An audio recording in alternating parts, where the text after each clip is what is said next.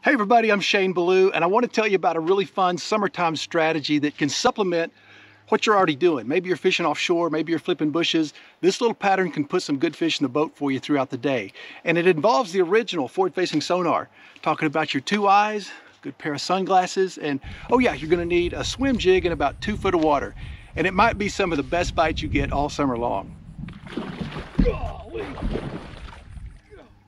Okay, to make this pattern work, I'm looking for 3 things. I'm looking for really flat, slow tapering banks that look like they'd be better in April than August. I'm also looking for scattered bushes, and preferably green bushes, because I think those green bushes attract the third and most important element, and that's bluegill. So I'm just gonna pull up into these little pockets and flats throughout the course of the day. I'm just gonna check to see if I can see those bluegill in and around the bushes.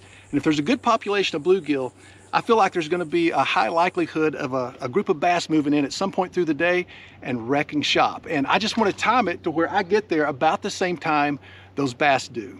Now the bass don't stay up there very long. It might be a 30-minute window, it might be an hour or two, but what you'll notice is they get kind of on a schedule. So if you catch them at 2 or 3 o'clock on the first day, you wanna make sure you're in that same area about that same time frame on the next day. Now my tackle setup is going to consist of a 3/8 ounce Stanley Swim Max swim jig that has a really good hook in it, a really strong weed guard. I'm going to pair that with a Yamamoto paddle tail Zaco, and that Zaco is just a really dense plastic. I can throw it a long way, and it also has a great swimming motion.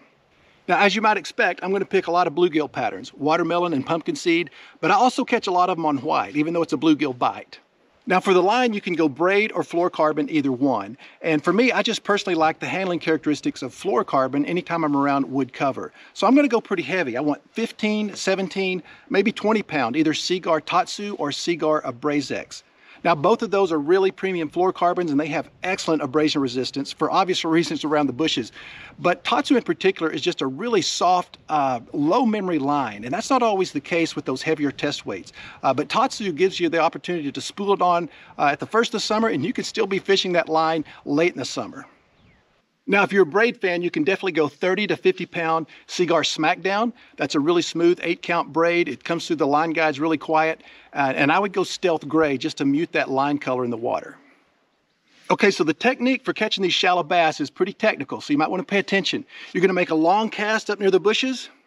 You're just going to reel it back to the boat. Yeah, there's nothing special about it. You're just trying to cover water, and like I say, it's a timing thing. So if anything, I'm going to keep my rod tip pretty high in the water. I want that bait just under the surface.